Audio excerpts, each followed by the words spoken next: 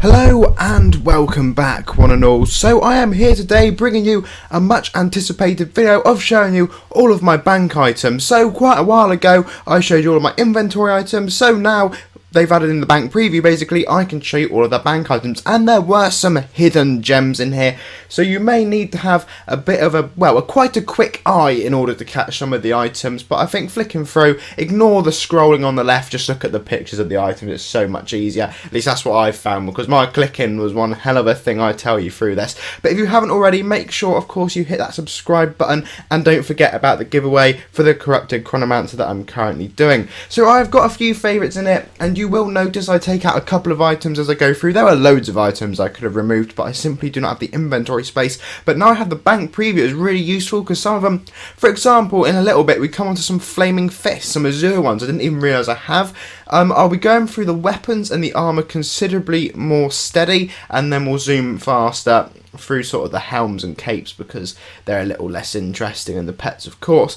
But as far as swords go, they're not too bad. There's some stuff here from, well, God knows how long I've had some of this. I didn't know most of this even existed in here. So, tons of star swords, but they'll of course be from like the upholder shops, I imagine, and quite a lot of Dage gear that I never realised I had. That was quite a shock, not to mention the good old Nulgath gear, like the golden dragon mace thing, axe, whatever the hell that was, and lots more. Tons of Doom stuff from the Wheel of Doom, and these are the fists I was all on about. They are actually really cool, and I was so pleased I found them, because I was trying to get some flaming fists for absolutely ages, and then you turn around, you have some in your bank. Dual blades of Doomination, dual blades of Forsaken, all this sort of stuff I didn't even realise I had, and some of it is actual quite rare gear. So, well, actually quite a lot of it is rare gear in here, I imagine, but I'm not going to go through every single item and discover if it's rare or not, because that would probably be a little bit sad. Now, you will probably notice that I'm going to be talking through as much of this video as I physically can, and by the end of it I'll probably have a sore mouth, I imagine, because, you know, talking for such a long period of time. There's the Bliffin Blood Titan axe thing. Didn't even know I had that in there, so I must have farmed the Blood Titan at some point. Don't recall doing that at all, because I didn't even go for the class. I have actually got quite a few class. There was the dual Forsaken thing. Oh no, that was the polearm of it.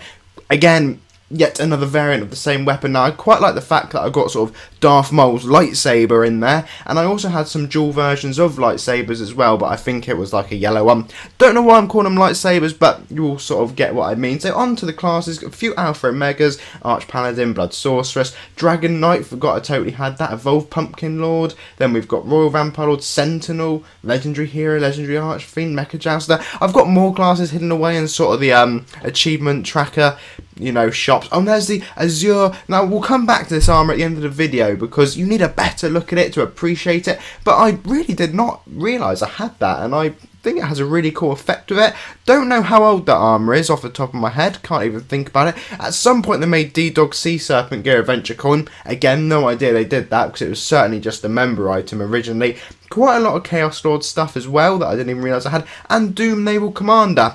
Not a clue that that existed in my bank account, so that's the reason it's never been dropping from the Wheel of Doom for me, because I already had it. The Thin Guy armour is actually something quite interesting. Might try that out for one of the goofy sets, whatever that big ball of blue was a minute ago. Christ knows what the hell that was. Some nice ninja sets, Mecha Jouster, can't go wrong with that. Some King thing, few Ascended gears, Legion items as always, and of course some of this will be just again from badge trackers and that, but I have no idea how the hell I obtained a Phoenix. I might actually have to go and have a look at that. We'll come on to some VIP armour soon. Again, there's the Sandy Claus Moglin suit. Now, I got that quite near the start, whenever that first came out, and I've just stored it in the bank since, so I've been a member for quite a while actually. Turtle Marauder, and there's the VIP thing, which actually didn't look too bad. I thought, don't really know much about that one either. I don't have a clue how the heck oh no, I do know how I got VIP, because that's some achievement badge thing. How the heck can I forget about that? So we'll skip through the hairstyles, quite a lot of hairstyles in there. Some cool shades we just went past.